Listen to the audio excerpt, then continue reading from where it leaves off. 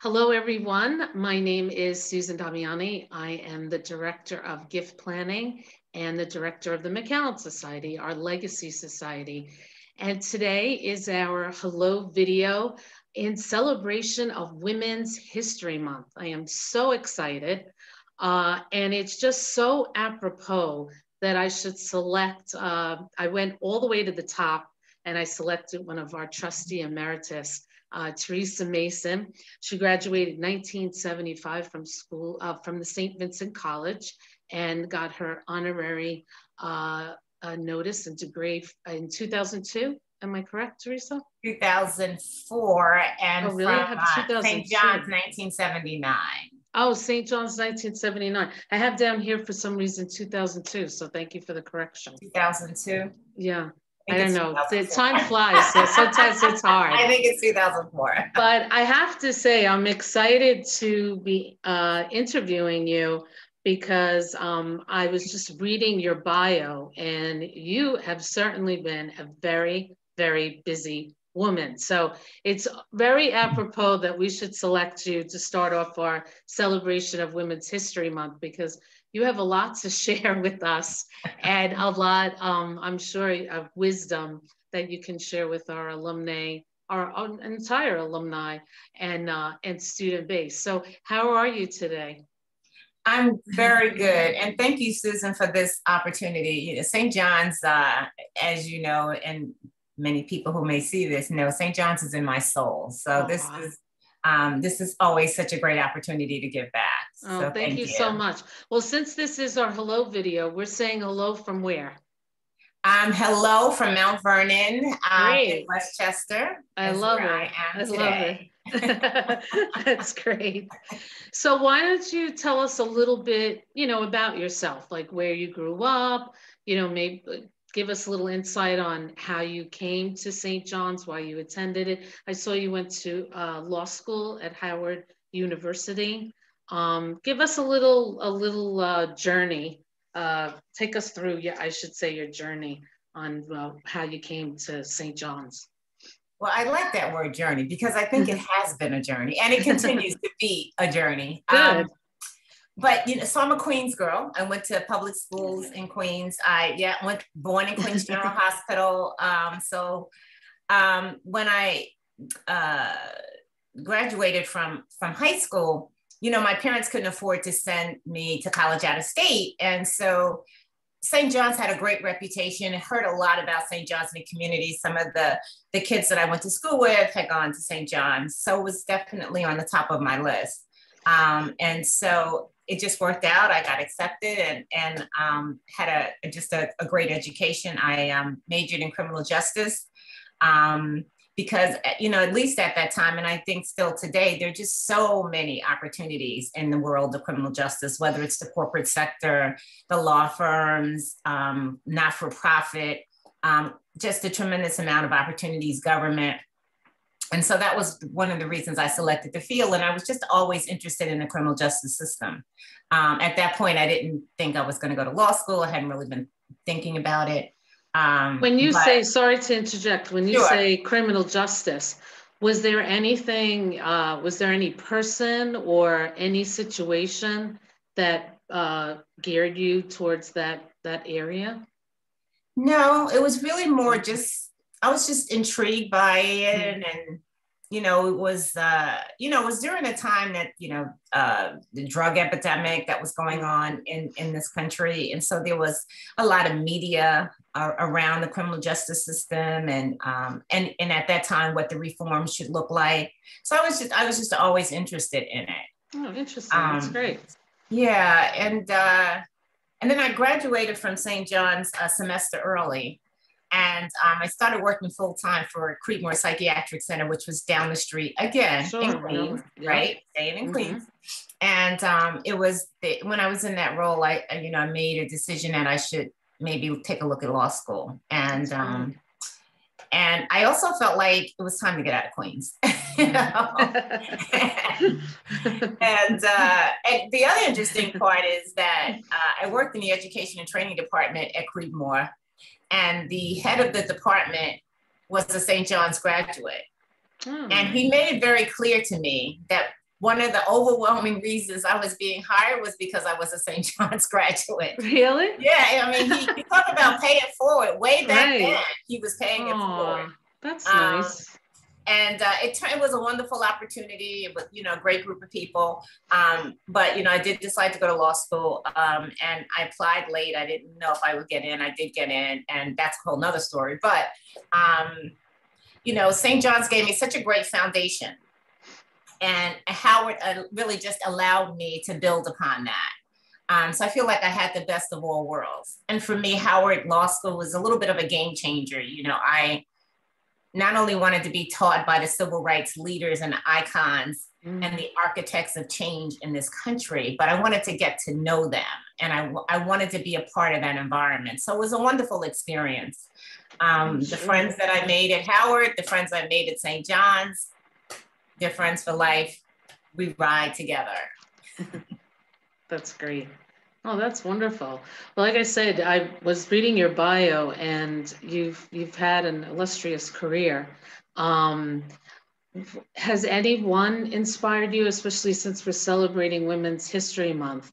Did you ever have a mentor or any woman, not even in your career, maybe in your family, that you looked up to and inspired you to be so motivated and such a successful woman? So thank you for that, Susan. I'm sure people never look at themselves as being really successful. I don't know. Maybe some people do. I don't. Oh, you are. You are. I'm going to tell you, you are. I don't really see it. But, really? That's amazing. I feel like You're so modest. I feel like I've had so many wonderful, doors that open. And I say this, oftentimes, because I do a lot of mentoring, is that, we always have to be prepared, right? You never know when you're going to get the call, when the opportunity is going to come, which is why I also believe we need to be lifelong students, right? We just live in a world where everything is changing, 24/7 news cycles. But sometimes I think as women, we don't always have the courage to walk through the door. So we do have to make sure that we don't take those opportunities lightly, because it is our chance to pay it forward. It's our chance to do something differently, right?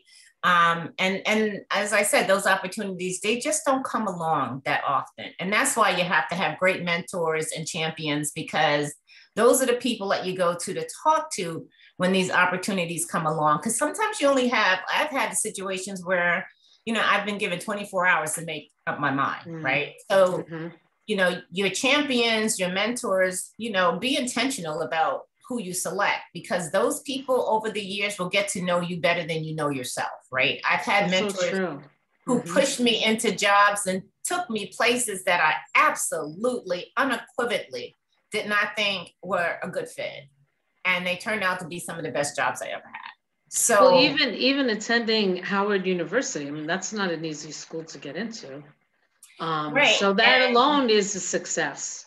And you said so nonchalantly, like, oh, I think I'll go to law school. I mean, not everyone thinks that way, Teresa. Well, so I didn't know. Give yourself a pat on the back there. I'm gonna get in. I said, I'll take the LSATs and, but thank God, this, I keep this in my office. I'm just gonna put it up. And it says, let your faith be bigger than your fear. Great. And I try to live by that a little bit. And, I know it's always, it's nervous going into a new field or doing something different, but there's something called healthy nerves, and that's okay.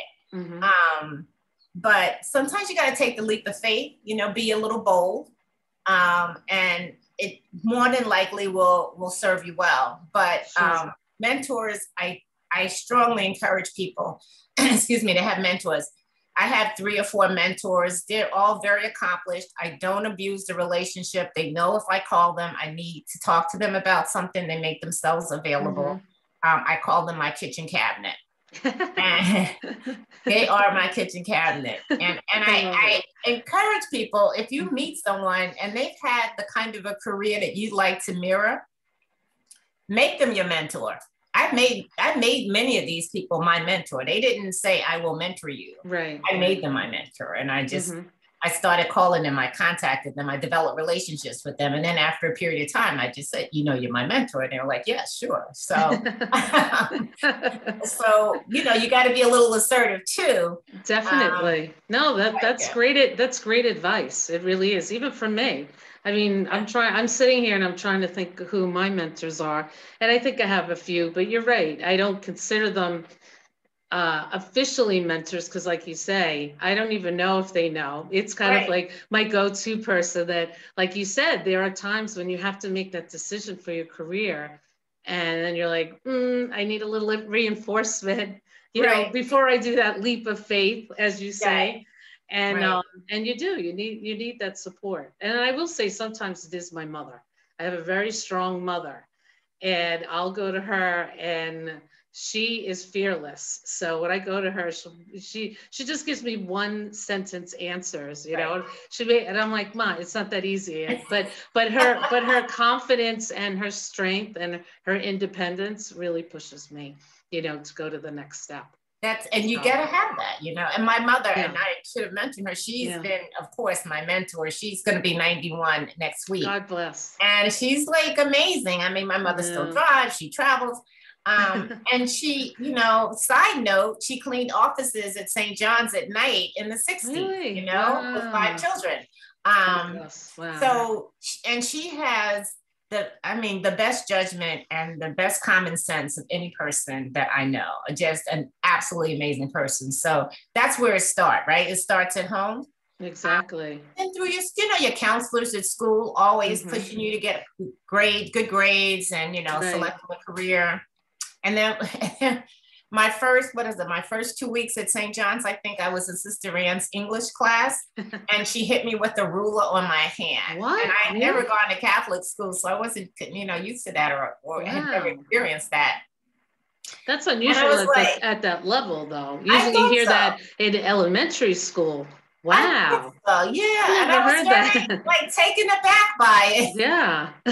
And I said to her, well, why did you hit me with the ruler? And she said, look at your English exam. And I looked at it. I said, but I got a 93. She said, you should have got 100. Oh, she's tough.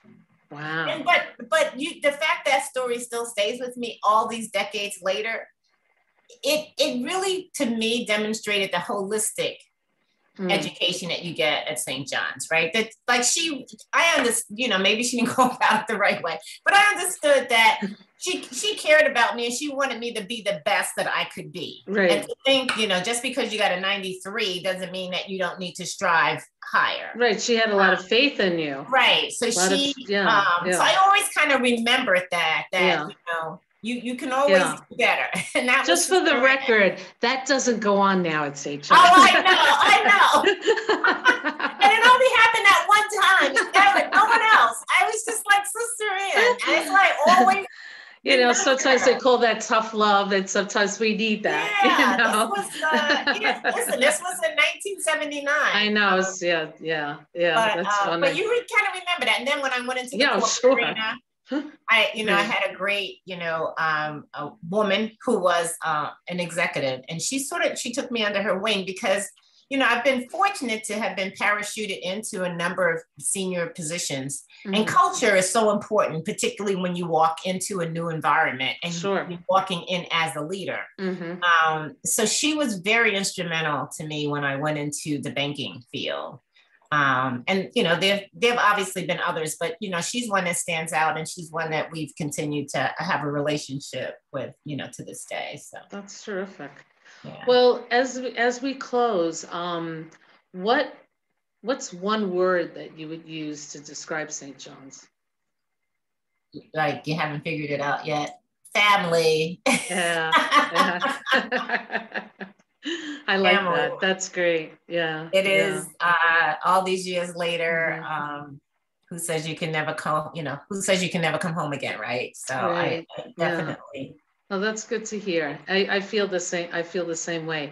And hopefully the women, since we're celebrating Women's History Month, that are alumni, we'll feel like St. John's the same way you feel and the same way I feel, that this is family. We should all come together, right? Right, and lift each other up, right? We should lift each other up because, everybody's journey is different, but we have a lot in common. Right, and we can all be mentors to each other.